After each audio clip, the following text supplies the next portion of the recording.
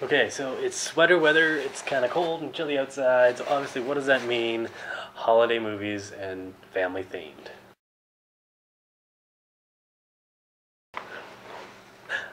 Look, no coat, awesome. Love Actually. Now, Actually, I thought this movie was quite good. Oh, really? First, we'll discuss story first. Story first? So there's so many of them though. Okay, so what's that latest movie that has come out that had multiple stories? There's a lot of them. Okay, no, like it's... There's like Valentine's Day, there's New Year's Eve that's coming out soon. No. It's a specific movie. It's multiple stories. Oh, what's it? He's just not into you. He's just not into you. Okay. I detested that movie. What did you think? I think all these movies that have multiple stories suck. But... I like the idea of it though. No. But this movie... Yes, that's what I'm trying to say. That movie, if you liked it, I don't care. I think it sucked. Yeah. We're not even going to go there. We're not going to review it. It sucked. But this movie, Love Actually, is great. It does it right. The story is, it's multiple stories. It's multi-generational. Yep. You know, it's for people that are married, people that are single, people that have, you know... There's parts where there's with kids, but don't bring your kids to the movie. Appeals to all these different people.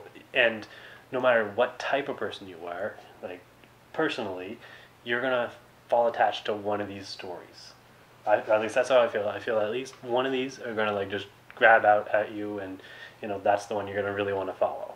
A man and a woman and a secretary. There's a prime minister.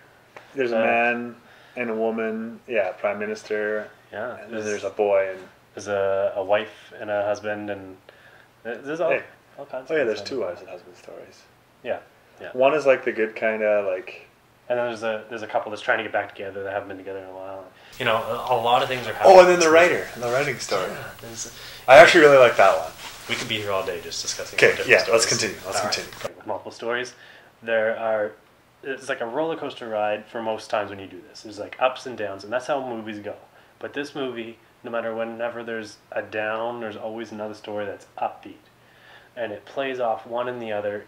I loved how they all come together. Yeah. That is the biggest thing with this movie. It all comes together. And it all makes sense in some way, shape, or form. Yeah. And not in the tacky, weird sense that most times when they do it, like when you have these movies that are multiple stories, they feel rushed at the end. They're just like, okay, cram it together. They have to, like, commingle somehow. Yeah. All right, so what are you going to say? I completely forget now. I'm thinking about eggnog. So this movie is definitely one for the holidays, though. There's happier pieces, there's sadder pieces, but overall, it's a festive movie. And that's the word of the day. I had to do it that way because, you know, when it's festive, there's multiple feelings. So festive is F-E-S-T-I-V-E, I hope. We should have, like, candy canes or something in here. We don't really look too festive. I guess you get that. I got red and white. Just don't lick me. You don't taste like candy? No. So, let's get into the actors.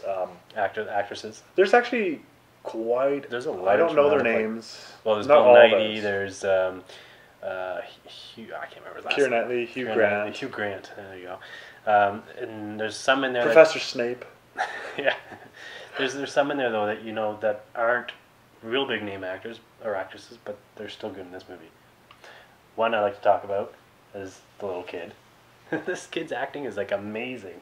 For as far as child actors go. How old do you figure he is? 13? 10? Yeah, maybe about 12. Maybe 12. I'd say like that's my guess, but he's perfect. Yeah. Well, like, he convinces you of this like innocence of like I want to be in love during Christmas time, kind of like whatever. But it's corny. It's like cheeky, but really like that kid because overall I've never seen a better child actor, even to this day. Like going back and reviewing this one a little bit late, obviously. I like Freddie Highmore. Still nothing to me. He's in a good year. I liked him. Yeah. What would you give this one? I would give this one a 5. I like the acting. I like the storylines. It's a happy movie overall. Yeah. I'm agreeing with you, so it doesn't really matter. 5 for me as well. This is another movie that I think before all these holiday movies come rushing out this season, I don't think there really is many. But before they do, this is like us kind of setting a bar saying, this is what you have to achieve. Flawless 10 out of 10 eggnogs. On to our next review. Eggnog to wash that down, maybe? Mm-hmm.